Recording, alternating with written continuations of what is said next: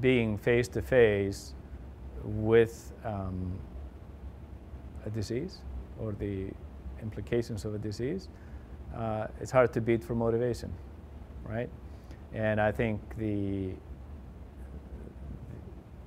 people who are trained in, pure engineering setting, I'm one of those, right? And then I moved into this interdisciplinary field.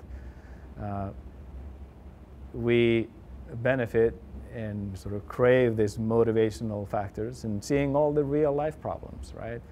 Things that people maybe take for granted as cumbersome or impossible to do, and a fresh face comes in, a fresh thinking, say, okay, that's actually an easy problem if you think about it this way. So you have to expose all parties of this interdisciplinary group to the same setting, the actual setting that ultimately motivates the work.